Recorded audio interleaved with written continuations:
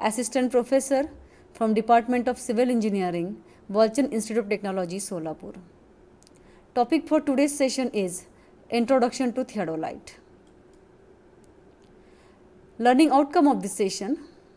At the end of this session, learner will be able to explain essential parts of the theodolite. Theodolite, it is an instrument having many small parts, and it is mainly used for the accurate measurement of horizontal and vertical angle, and the accuracy of theodolite is up to 10 second or 20 second. It is depending upon the least count of the instrument. Theodolite is used for various purposes. By considering the use of theodolite, it is sometimes known as universal instrument. These are the different purposes for which theodolite is useful. It is used for the measuring horizontal angle. It is used for the measuring vertical angle, for measuring deflection angle, for measuring magnetic bearing. It is also used for the measuring horizontal distance between two points. It is used for the finding vertical height of the object. It is useful for the finding difference of elevation between various points. And for the ranging the line, also theodolite is useful. So the theodolite is useful for the angle measurement as well as distance measurement and height, elevation, and to range the line. So for this many purpose, theodolite is useful. So it is more advanced than the compass and the level instrument. These are the types of theodolite: transit theodolite, non-transit theodolite, vernier theodolite, and the micrometer theodolite. Vernier theodolite and micrometer theodolite, this classification is there only because of theodolite having vernier for the measurement of reading, so called as vernier theodolite, and the theodolite which having micrometer for the measurement of reading, it is called as micrometer theodolite. Now we will see what is transit theodolite and non-transit theodolite. In the image, transit theodolite shown here. Transit theodolite, in transit theodolite, telescope can be revolved through a complete revolution about its horizontal axis in a vertical plane.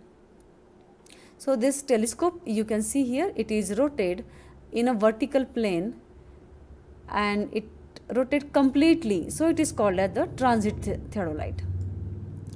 In non-transit theodolite, the telescope cannot revolve through a complete revolution about its horizontal axis, but it can be revolved in a certain extent in a vertical plane in order to measure the angle of elevation or depression. So as compared to non-transit and transit theodolite is generally used. Now we will see the essential parts of the theodolite. So first part, the main and important part is telescope. Through the telescope we observe the object. At the one end of telescope there is object glass, and another end of the telescope there is an eyepiece. And with the help of focusing screw, we clear the image of object. The telescope is pivoted between the standards at right angle to the horizontal axis. It can be rotated about its horizontal axis in a vertical plane.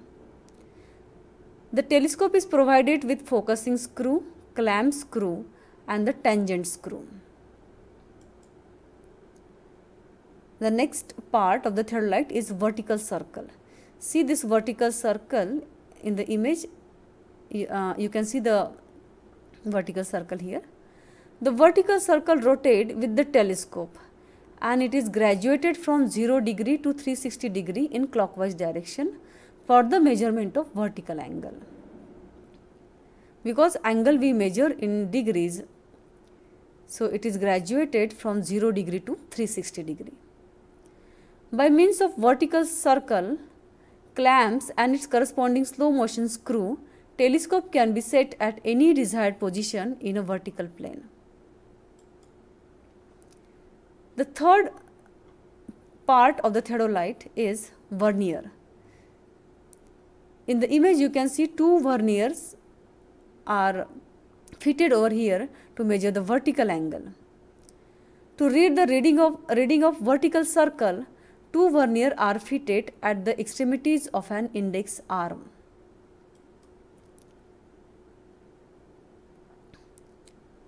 To level the theodolite, it is fitted on the leveling head.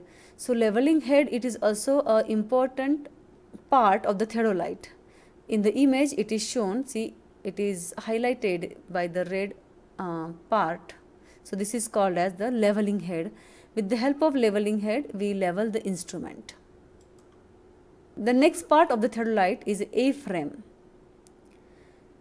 It is also called as index frame. The index frame and a vertical circle clamp are attached to the standard or A frame. Trunnion axis of the telescope is also supported on A frame. You can see this frame, it is looking like the letter A. So two standard resemble the letter A and are mounted on the upper plate. See the second image, the upper plate shown over here. So upper plate, it is also called as vernier scale, that I will explain later. So it is called as the vernier scale also. Then in the image you can see this triangular parallel plate.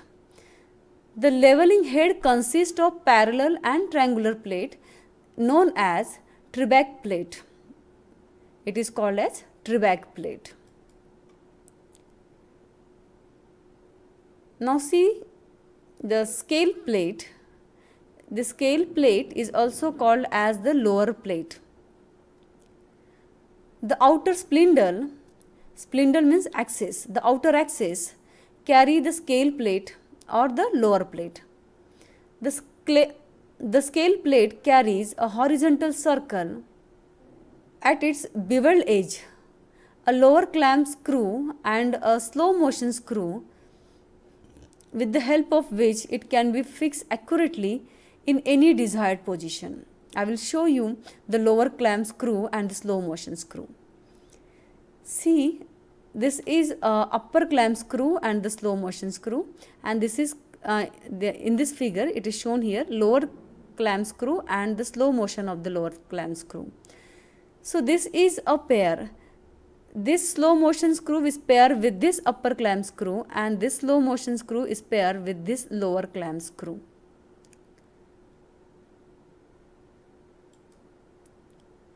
Now see the vernier. On the plate, the vernier is fixed. That plate is called as the vernier plate. It is also called as the upper plate. So the upper plate or the vernier plate, it is attached to the inner axis and carries two vernier. It carries two vernier with magnifiers at two extremities diametrically opposite. I will show you how they are opposite to each other. In this figure, see the vernier A and vernier B, they are exactly opposite to each other. The reading of vernier A and the reading of vernier B differ exactly by 180 degree. If it is not differ by exactly 180 degrees, then we have to calculate the difference of the reading, and whatever the error is there, we have to distribute error equally in this vernier scale A reading and the vernier scale B reading. Here some essential parts of the theodolite I introduced to you. But when the theodolite is used, it is supported on the tripod. See, shown in the figure, tripod. The upper Trebac plate has three arms, each carrying a leveling screw, and that leveling screw is useful to level the instrument. And lower Trebac plate having a hole in the center through which a plumb bob is suspended, and this suspended plumb bob is used to center the instrument exactly over the station mark. The process is called as the centering. In the centering, the station and the center of the plumb bob should be coincide or should be matched exactly. Then only centering done properly. These are my references for this video. Thank you very much for the watching video.